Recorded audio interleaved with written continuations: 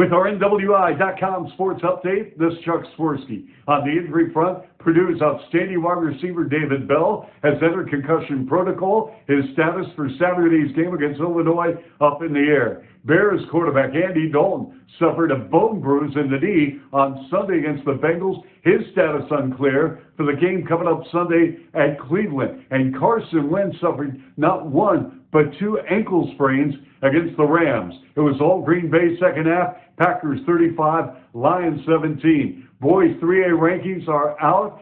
Chesterton 3rd, Valpo 6th, Lake Central 9th. Baseball news, Sox blew a 3-0 lead, lost to the Tigers 4-3. Sox have a lot of concerns on the injury front, the latest being Carlos Rodon with soreness.